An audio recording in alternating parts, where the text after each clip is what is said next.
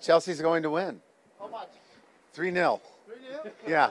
Todd, what would you say to the fans after a really difficult 10 days? I say have a lot of faith, and we're going to win 3-0 tonight. Do you have any regrets at all about your stewardship so far of Chelsea? We look at this as a very long-term process, and we had a lot of work to do, and we're excited about the future. And as far as the fans are concerned, what would you say to them specifically about that future? The future's bright, and we're excited about tonight. Important to get a good performance and a good result. Yeah, thank you.